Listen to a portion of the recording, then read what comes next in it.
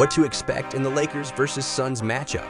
This quarterfinal game of the NBA in-season tournament is not just another game on the calendar.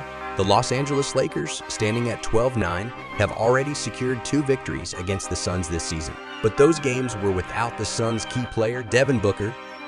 Booker's return to the court changes the dynamics significantly, averaging 27.9 points and 5.8 rebounds per game. His presence alongside Kevin Durant, who's been exceptional with an average of 31 points per game, makes the Suns a formidable force. The duo's combined scoring prowess is expected to challenge the Lakers' defense significantly.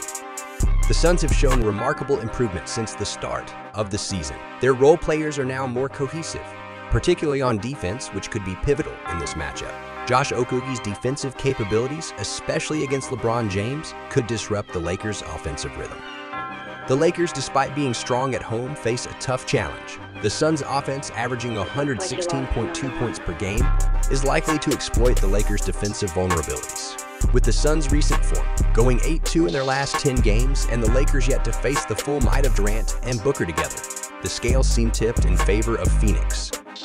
In conclusion, while the Lakers have the home court advantage and a strong record, the Suns, rejuvenated by Booker's return and Durant's consistent performance, are poised to take the victory in what promises to be an electrifying game.